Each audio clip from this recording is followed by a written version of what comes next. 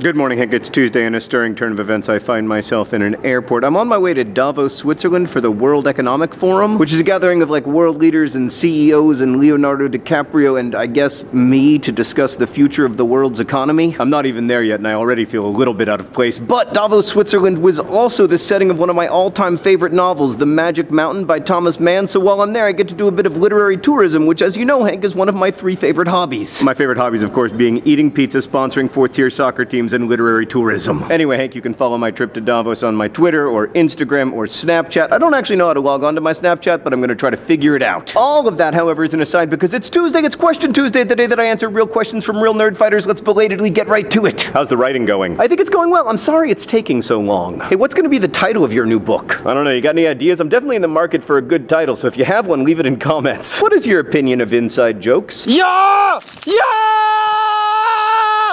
Yeah!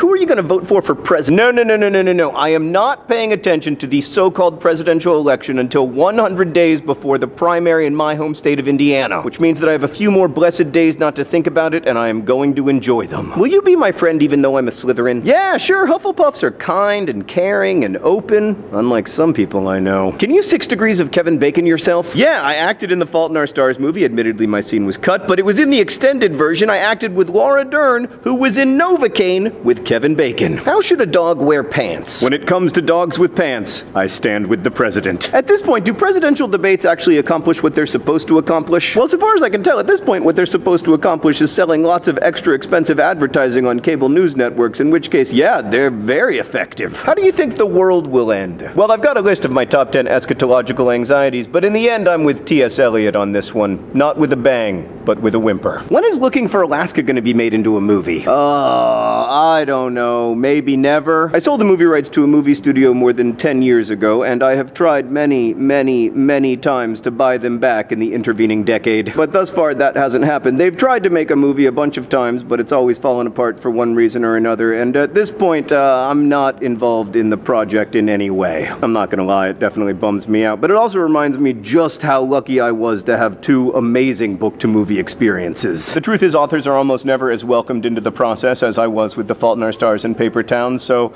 I try just to be grateful for that. So if you don't hear Looking for Alaska movie updates from me, that's why.